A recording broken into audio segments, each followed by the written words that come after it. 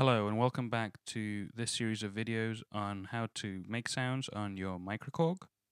We're back to patch A15 and today we're going to have a look at how the filter on the Microkorg works. The filter, you can access the section by turning the knob to filter, is what gives subtractive synthesis the subtract. Or let me rephrase that, that was terrible. The filter puts subtract into subtractive synthesis. There we go. That's what I wanted to say. All right, so we're on the filter section. There we go.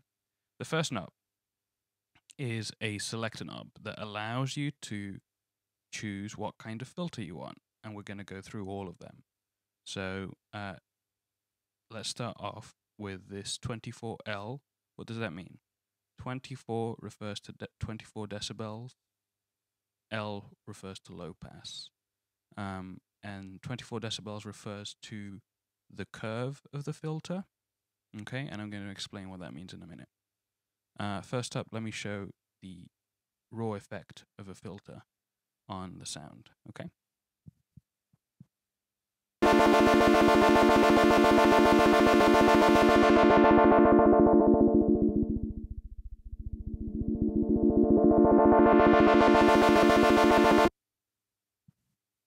So as you can see, the filter changes the tone of the sound quite dramatically. What's it doing really? Think of it like a tsunami, okay? So you have the wave. First of all, think of your sound as a city, and think of the filter as a tsunami. So the filter is sweeping through from the high frequencies, in this case, to the low frequencies. Everything that has already been on the path of the filter / tsunami has been destroyed, so you cannot hear it.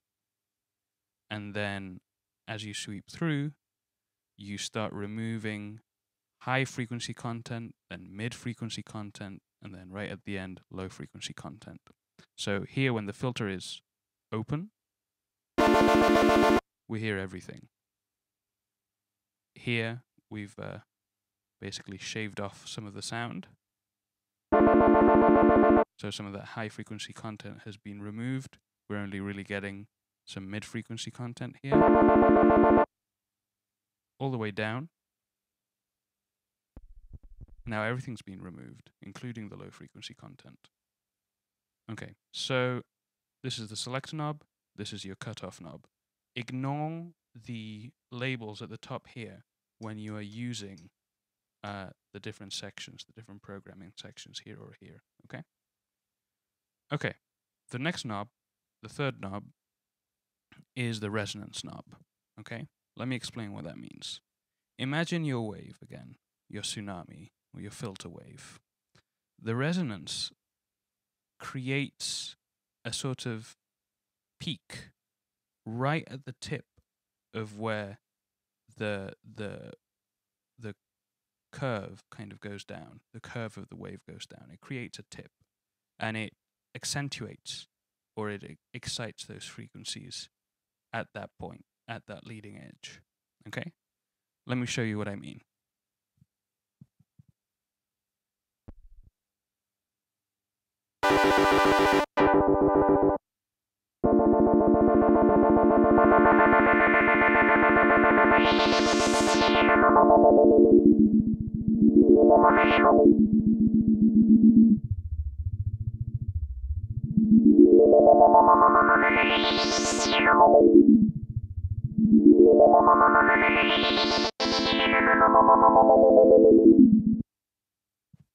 Okay, as you heard in that example, we could go way down in terms of closing the filter and still hear sound coming through.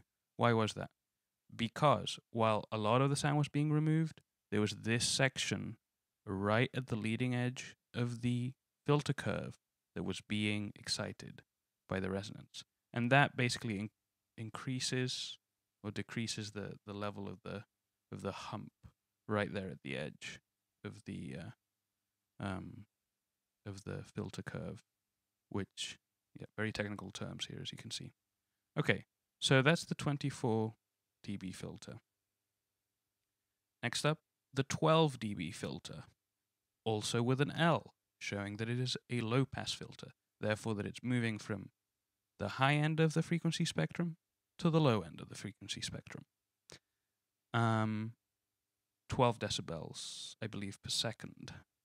And that means that it's a much gentler curve, so the filtering effect will be less aggressive than with the 24 dB per second filter that we saw in the previous example.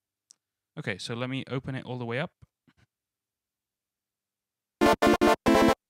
Pretty much the sound that we have come to expect, the sound that we started off with, coming from the oscillators, not affected at all. Also, I would like to note that if you look, when the filter is all the way open with the 24 dB, there is a teeny bit of filtering still going through, and I believe that that is part of the emulation of an analog filter that the Microkorg tries to achieve, in the sense that there are limitations in the analog design because the 24 dB filter is much more aggressive, even when it's all the way open. It's not letting everything through, but the 12 dB filter is gentler, so all the way open allows all of it through, or to our ears, everything through. Alright, so let's sweep through and see how it sounds.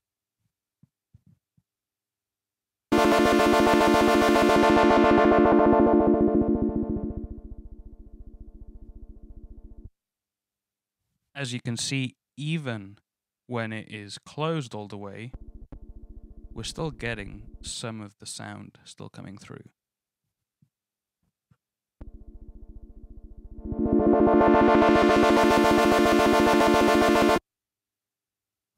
Okay, now let's see how the resonance works with the 12 dB low pass filter.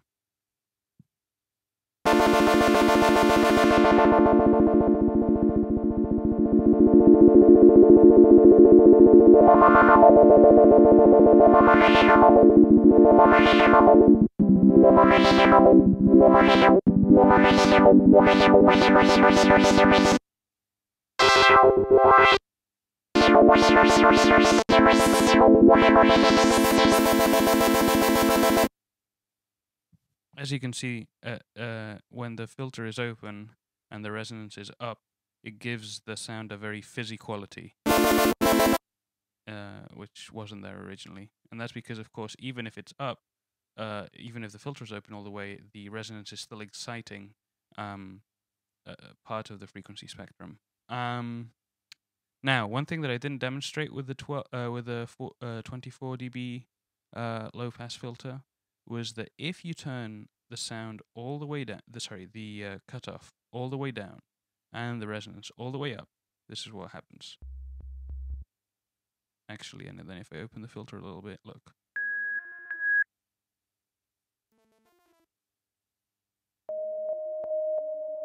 You get a sort of a very pure sine wave almost tone, and it's even more pronounced with the 24 dB low pass filter. Let's see what happens there.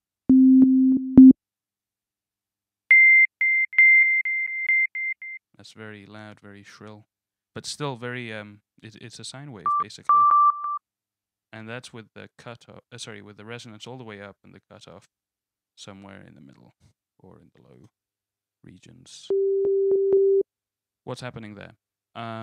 Essentially, this is an emulation of a behavior in analog filters called self-oscillation, which is when the resonance is all the way up and when the cutoff is engaged. So when the filter is somewhat closed, the filter will produce its own tone on top of whatever you're filtering. And there are certain filters that even, filters come in very different flavors because they have different designs, and some of them you can even play the notes. And this one, you just get a basic tone, and it seems like the cutoff knob defines the sort of pitch of it. All right, let's move on. So we did the 24, the 12 low-pass filters. Then you have the bandpass filter, which I'm going to come back to in a minute, but first I want to go to the last one, which is the high-pass filter. Now, what is that? It's the opposite of the low-pass filter. So instead of moving from the high end of the frequency spectrum, sweeping through, destroying everything in its path all the way to the low end of the frequency spectrum, it goes in the opposite direction.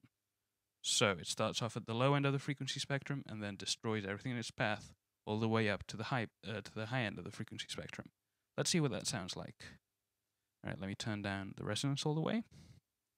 Let me turn the cutoff all the way. So at this point, the filter is completely open. That is because it's letting all the sound through. It hasn't cut off any of the frequencies. But let's see what happens when I start cutting off some of those low frequencies.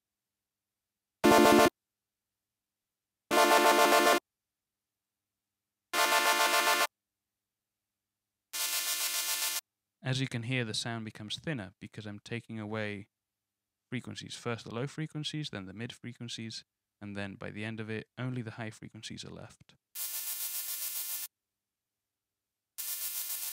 As you can hear. Okay, so let's see what happens when I add some resonance. Let's say here, at a midpoint. So this is without resonance. Okay, and now let's put some resonance.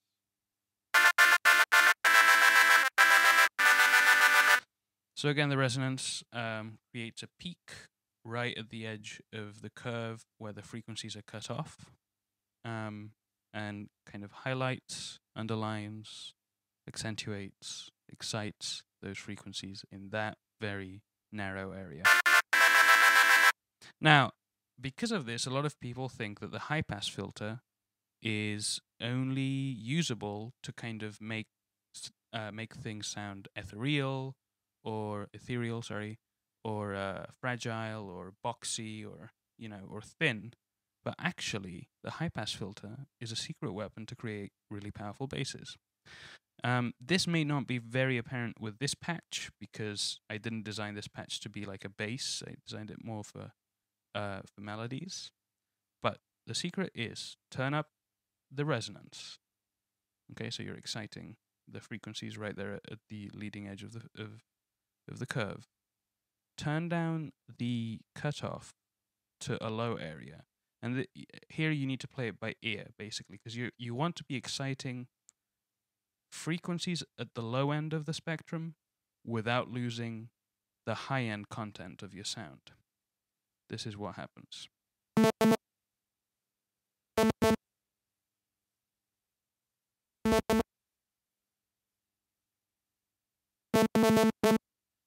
Okay, to begin with, you want to have a low note. So this is without anything.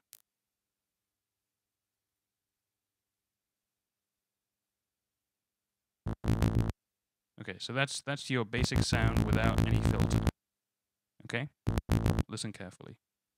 I'm going to turn up the resonance. If the cutoff is all the way up, you can't hear anything, but let's go to the lower ranges.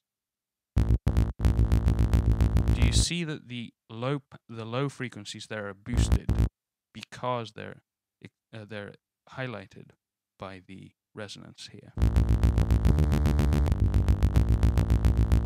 So the high pass filter is a secret weapon to create basses that have low end punch but do not lose the high end content.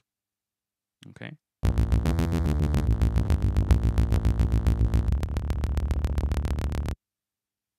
All right, now to the bandpass. The bandpass, in a way, is greatest hits of all filters because it allows you to focus on a narrow band of frequencies anywhere. Okay, the frequencies before that narrow band are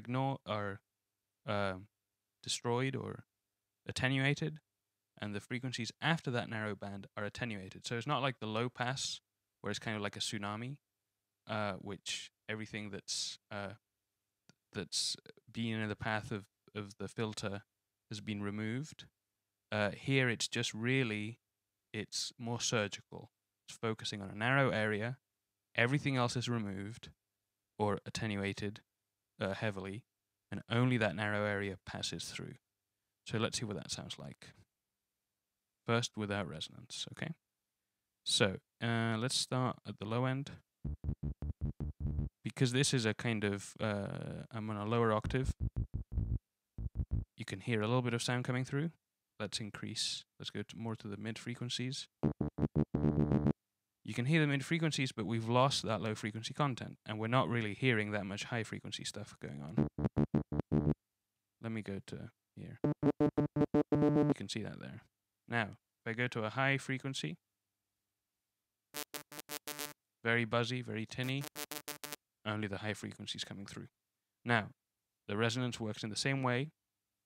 It excites or underlines the frequencies at the peak of that narrow band, right? So let's see what happens when you're in the low registers. So that's nice. That could be very useful for creating basses again.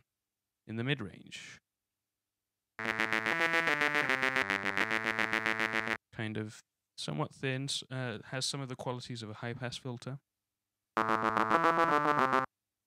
Okay, and then in the high ranges of the sound,